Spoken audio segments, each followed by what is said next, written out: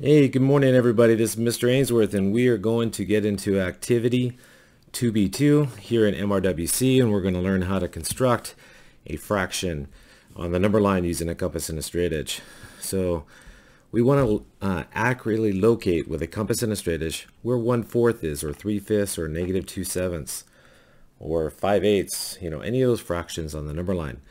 Not by just guesstimating or approximating like we did earlier in 2B1, but actually constructing it with a compass and a straight edge. So here we go. You're going to need some tools. You got to have the compass here. Now this compass, it's called the Circle Master compass. You can get it at the library. So if you don't have one, then go to the library. It's been there all weekend. Last week I put them there. You just ask the library and let them know that you're in MRWC and you can go for it and you pick one up. Make sure that the pencil and the pointer are evenly adjusted right here. You can adjust it tighter or looser right here in the middle of the compass right here. This is a very accurate compass, so if your compass that you have is not very good, then go ahead and pick one of these up. You can put a mechanical pencil in there or a regular pencil. I like mechanical. You can even put a red pen in here for different colors too. All right. You want to have a nice pencil with a sharp tip. Your constructions have to be accurate because this is not easy to do. So here we go. We're gonna, and there's a video, right? So just go ahead and pause and play. After I show you step, press pause and then press play whenever you're ready. But our goal is to construct 1/4 first, and then I'll show you how to construct other fractions as well. So you need to locate 0, locate 1 on the number line. 1/4 is somewhere 1/4 of the way from 0 to 1. So like this would be about 1/2, and this would be about 1/4. But again, we're not guesstimating like we did on the previous one. We're actually constructing it. So place 0, 1 on the number line. The first step you want to do, or the first step you want to make, is construct a transversal through 0. So take your straight edge, which is your ruler here, and line it up with 0, and draw a line going through 0. It's called a transversal. And what we're going to do too is also write down the steps. So step 1, construct a transversal through 0. So construct a transversal, which is just an intersecting line. It's a fancy word for something simple. All right, through 0. I'm going to call that T for transversal. All right, now we're constructing 1/4, and we want to divide this unit segment length up from 0 to 1 into 4 equal parts, right? Because we're going to construct 1/4. So to do that, we're going to take our compass first. Okay, I'm right-handed, so I'm going to rotate the paper, and I'm going to construct 4 congruent segments on the transversal. Okay, so here we go. Since I'm right-handed, and you're going to be doing this too, whether you're right or left-handed. If I was left-handed, I wouldn't have to move the paper here. I would just use it right here, hold it on the pointer side, and construct, 4 congruent segments. But because I'm right-handed, I'm going to rotate the paper to make it easier for me. And I'm going to open it up. And the radius that you choose, the distance between the pointer and the pencil, is called the radius of the compass. It doesn't matter what radius it is, but if it's too big, obviously, I can't construct 4 congruent segments with a radius that's too big. All right, so obviously decrease the size of the radius a little bit here. All right, here we go. And I'm going to count to 4. 1, 2, 3, and 4. Okay, so let's label and let's see what we have so we can refer to these things. Okay, so I'm going to call this point here the starting point, 0. I'm going to call it A just for reference. So again, this is the first arc, second arc, third arc, fourth arc, but I need the intersection point. So I'm going to call this point B. I'm going to call this point here in red C, where it intersects the transversal, and then D, and then E. And then over here, I'm going to call the point at 1, I'm going to call that F just for reference. Just because I'm teaching this right here. When you're doing this, you don't have to label everything, but you just have to be accurate. All right, so I constructed a transversal first. Second thing we did is construct 4 congruent segments on the transversal. So construct 4 congruent segments because the denominator is 4. 4 congruent segments on the transversal. segments on the transversal. Okay. And the reason why we did 4 is because we're going to divide it up into fourths. If I want to construct 1/5, I would do 5. Okay. All right. Step 3. Let's connect E to F, or construct a segment from E to F. That's simple. So you can make you can just stop from E to F, or you can just go all the way through. I'm just going to go all the way through. Okay. So you have this triangle here from A to E to F. Okay. So what I want to do is construct and figure out where 1/4 is. So I want to figure out how to construct a line parallel to EF. All right. So here's line EF. Parallel to it would be right about there. So right about here would be 3/4. This would probably be 2/4 or 1/2. And then right here, if I go parallel, and again, you can't just eyeball. I'm eyeballing right now so I can show you the goal. Right here through B, that's where I want. I want to construct a line parallel to EF through B so I can find 1/4. That's my goal. All right, so what I want to do, here's number 4, is I want to get my compass again, and I'm going to adjust it at E, and I'm going to extend it past D so my arcs don't overlap. Okay, so just to open up your compass a little bit and intersect both the transversal and EF right here. So you have these 2 intersection points.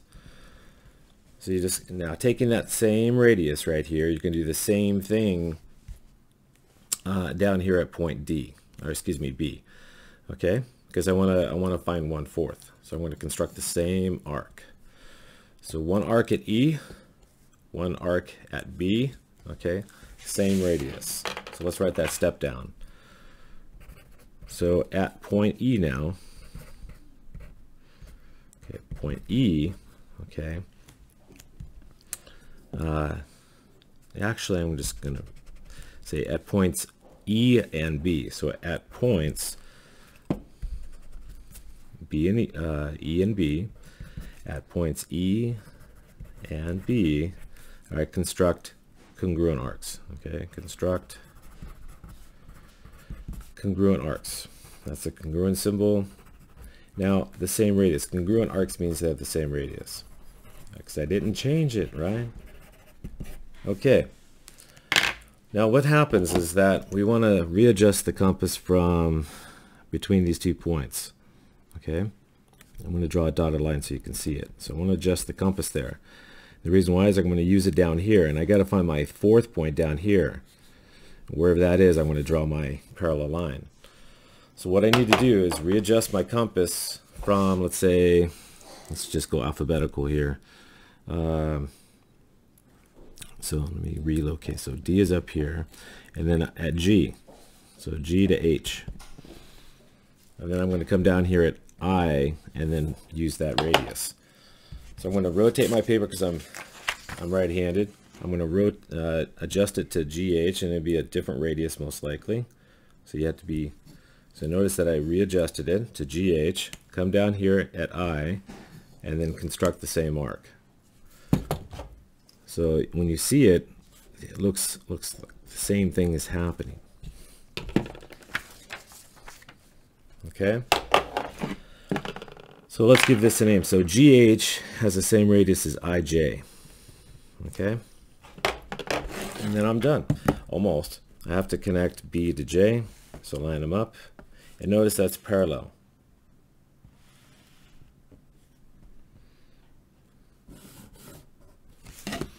So this line here is parallel to this line here. These are parallel lines.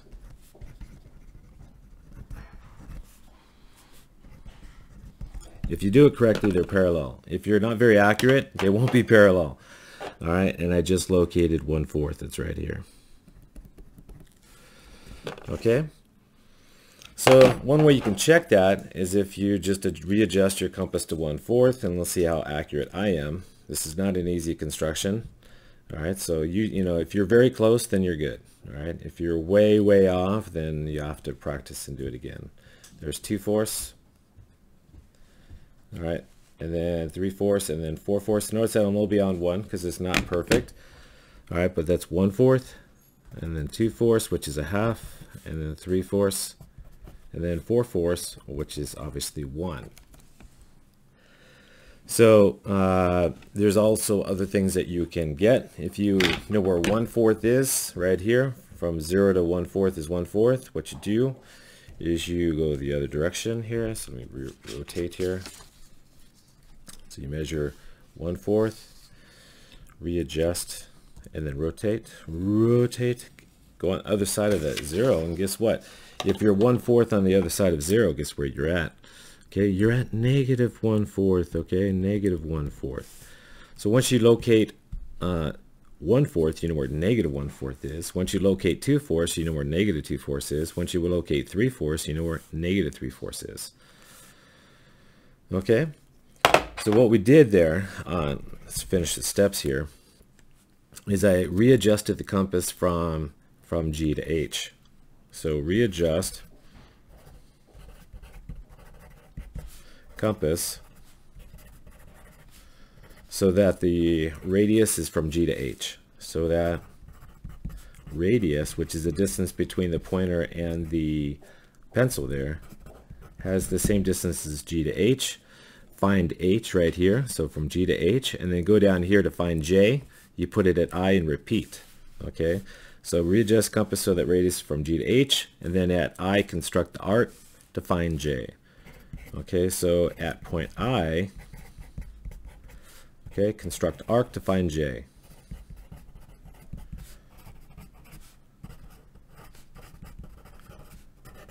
Okay, the last step, number 7, is to draw a line BJ there, right here, which is parallel to EF. So last step, okay, draw a line B through J, which is called BJ, line BJ, parallel to, that's a parallel symbol in geometry, EF. That's a little geometry symbol there. So this means parallel. Okay, and again, these should look parallel. If not, then you're not doing it correctly. And it's all about accuracy here. This is not an easy construction, but once you do it a few times, then obviously it gets better and better. And what I would do is I would repeat this construction 3 or 4 times until you're accurate, okay? Because you should be able to go from 0 to 1/4, get that radius, that distance with your compass, and do it 4 more times and land up at 1. And if you land at 1, you're accurate. If you're a little bit off, which I was because I was going a little bit too fast, then you have to practice and redo it again. And the more times you do it, the more careful you get, or you are, the better it is. So let's do one more time. All right, but let me just pick a different fraction, like 2/7 or something. So let's construct 2/7 just for fun. I'm just making these fractions up because it doesn't matter. It's the technique right here. Okay, so you want to start off with a segment length, right, of unit length 1. So here's 0 and here's 1, and it doesn't matter where you place 1, just you got to start off with some distance. Okay, and I wouldn't make this too steep right here or too shallow right here. I'd bring the transversal up here. So it tends to be a little bit easier in my opinion. So make a transversal. Ooh. Okay, T for transversal. Right now I'm not going to label the steps, I'm just going to perform it, okay, which is what you're going to be doing.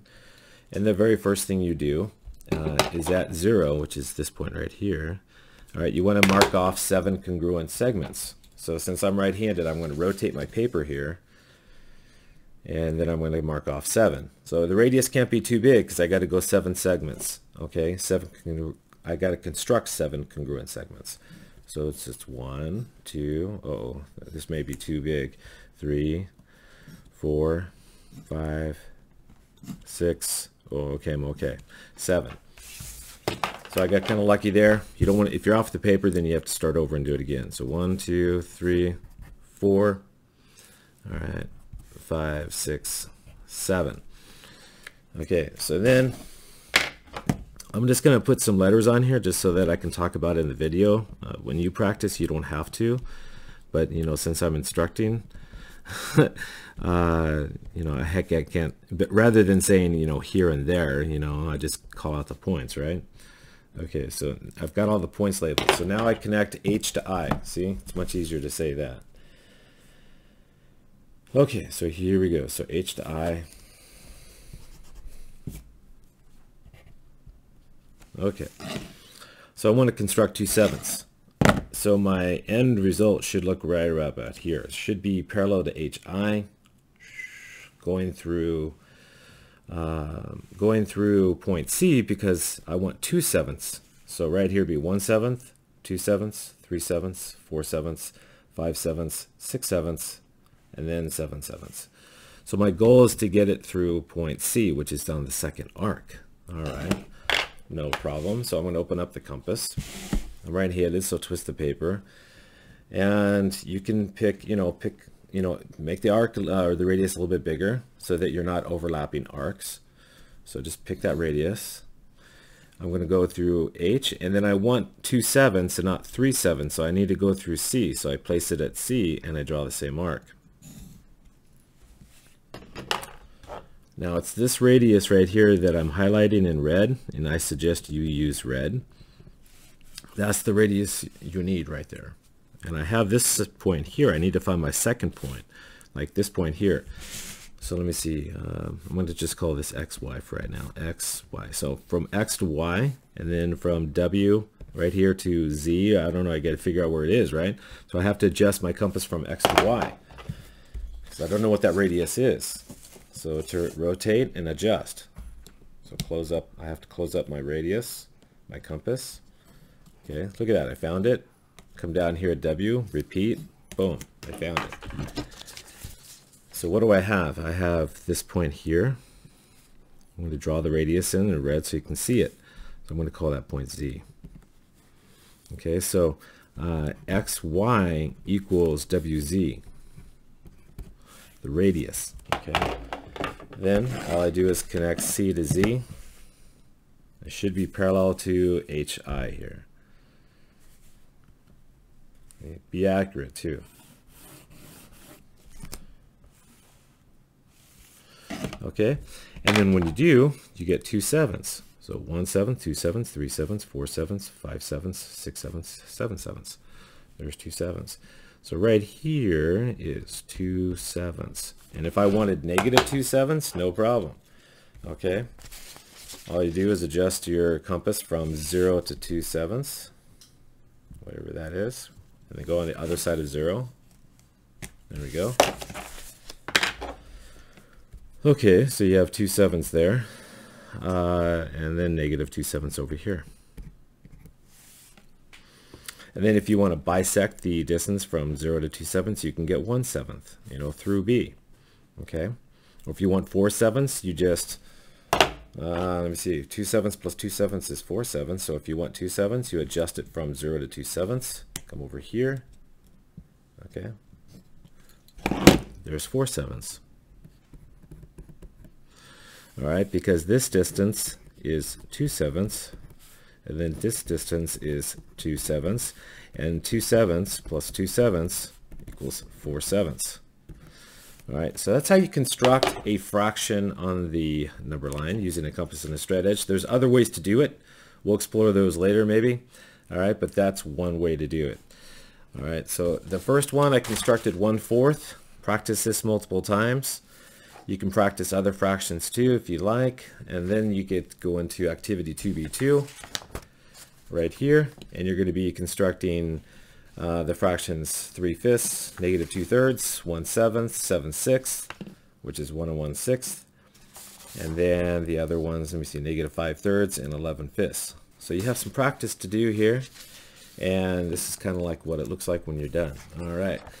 So again, this is a video, so go ahead and use it to your advantage.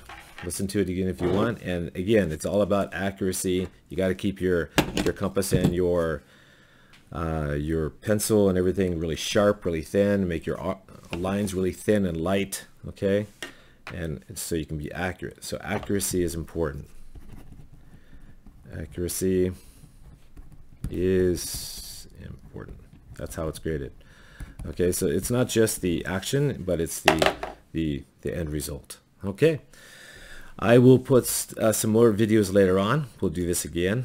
But right now, just go ahead and get started and try your activity 2B2.